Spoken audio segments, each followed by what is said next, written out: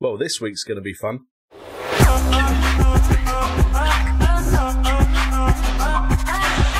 Hello there, hope you're having a great Monday. What is up, guys, and welcome to the FPL Today Team Selection video for Gameweek 37. We have 2 game weeks left and they're all happening this week. So this is the point where we sprint to that finish line and hopefully get the best ranks we possibly can. So if that's your goal, make sure to hit that like button, subscribe and hit that notification bell for FPL.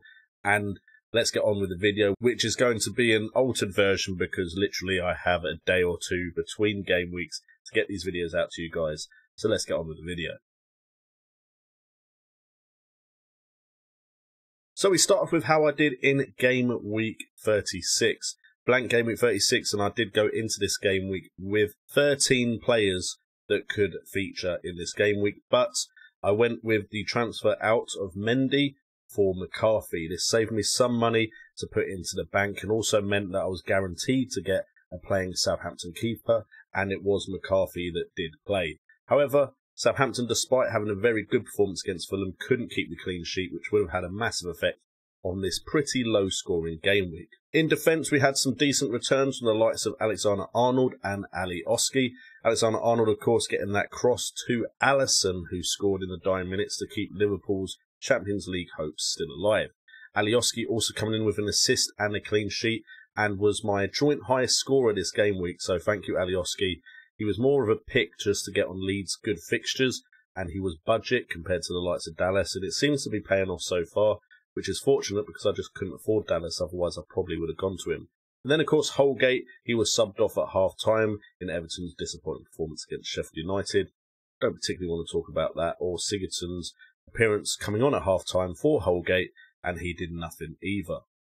We also had the news that Jota is now out for the rest of the season, which meant Loughton came in for him on a whole 0 points.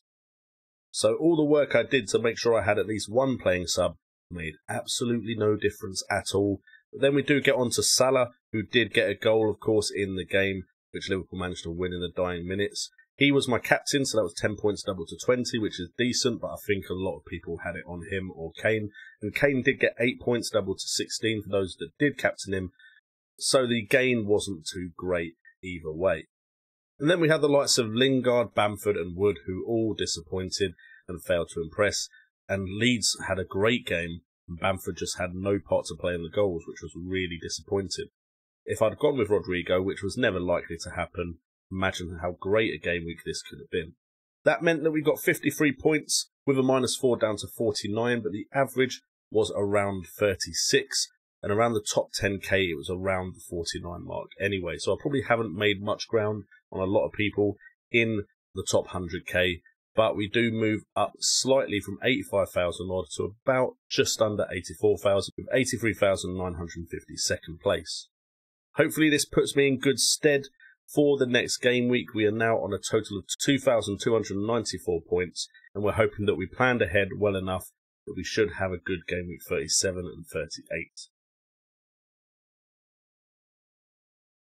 So we look at the player at risk, and of course it is Diogo Jota, who is out for the rest of the season. He did have Burnley away, and to be honest, this far into the season I'd have probably kept him just in case he could make a difference to my season in the last 2 game weeks, but now he will be transferred out.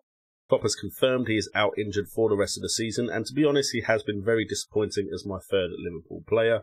But it does leave me with 7.4 million in the bank to transfer in someone else, which we will get onto in the potential transfers, or maybe slightly less or more, depending on if I take another -4 for game week 37. So we move on to game week 37, and we do have a full 15 players as long as we transfer out Diogo Jota, but of course with rotation the way it currently is, who knows what actually is going to happen. We do have, of course, a Southampton pair in goal, so we know we'll have a fixture against Leeds at home, unless somehow we do get the third choice keeper playing, which would absolutely blow my mind. But anyway, in defence, Alexander-Arnold with Burnley away, Holgate with Wolves at home. Hopefully he plays the full 90 minutes in this game. And Alioski with Southampton away. Now, I am tempted to look elsewhere than Holgate, purely because I think a lot of people have Everton players, and Holgate doesn't seem very nailed on. He has not started in the double game week and then also got substituted off at half-time. So, not too keen on Holgate. Also not too keen on his teammate Sigurdsson, who only came on at half-time. We were hoping for a bit more from him, and we could have had Greenwood instead, which would have been a better transfer overall, and is someone I'm looking to bring in potentially for Diogo Jota now. Fernandes, Salah and Lingard probably are safe for the rest of the season. Lingard has been disappointing recently, but at this point in the season I think there's more people that I need to consider getting rid of. Salah has been decent, if not mind-blowingly awesome, because he's just not really hit the ground running like we know he can and got a brace or hat-trick. And Fernandes back after at least a game week off. Hopefully he gets some game time just to keep him sharp for the Europa League final. However, I do think he will get some rest and rotation, potentially substituted off around the 60-minute marks, if Man United are doing well. And to be honest, they've got second place pretty much sewn up, so I doubt Fernandes is going to play both all 90 minutes in the next 2 game weeks. And then up front, we do have Bamford, Kane and Wood. Bamford and Kane both with good fixtures, Southampton away for Bamford and Aston Villa at home for Kane. The captaincy is between Salah and Kane most likely for me, although Fernandes is of course an option. And then Wood, Liverpool are conceding goals, so Wood still gets to play because he has been in fantastic form recently. On the bench we do have Rudiger, who again I'm not too sure if he'll play or not because of the Champions League final around the corner. Loughton with Liverpool at home. I think Liverpool will score in this one, which is why he's my last sub. And then of course Jota, who could change to someone from our potential transfers part of this video. And finally we get onto the potential transfers, and the potential transfers we are looking at include the likes of Greenwood at 7.2 million. I think right now he is on fire, a bit like the end of last season. Unfortunately this time I didn't get on very early like I had in the 2019-20 season, but he's managed to get 5 goals and 1 assist. He's managed an XG of 2.90, and he's also got an XA of 1.57, and as long as he plays, I think he's a fantastic option. But again, with the final in the future, I think he could get rotated, but he's shown in that triple game week that it didn't really matter that he got rotated. He still managed to score in 2 out of the 3 games. The ones he started in, he netted in. So Greenwood, definitely a potential consideration. We're also looking at Ferran Torres, who looked amazing the game week just gone, getting a hat-trick in the game against Newcastle. 6.9 million, he's managed 5 goals, of course 3 of them were from that game, with an XG of 2.09 and an XA of 0.66, slightly worse off than Greenwood, but I'm hoping that he might get some significant game time because he might not appear in the Champions League final. And then Willock.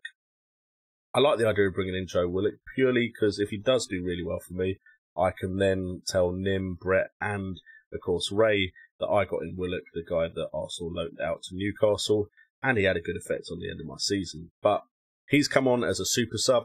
He's playing very well for Newcastle and is very cheap, which would allow me to upgrade elsewhere if I thought that move was necessary.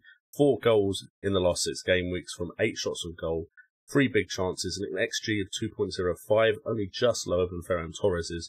And of course his XA is pretty significantly worse at 0.30, but he does come at such a cheaper price. Anyway guys, hopefully you have enjoyed this video. If you have, please do hit that like button, subscribe and hit that notification bell for FPL, as well as let me know in the comments down below which differentials you might be considering for this run-in to the end of the season. With all that being said, I've been JNO, this has been FPL Today, and remember, it's all about the game.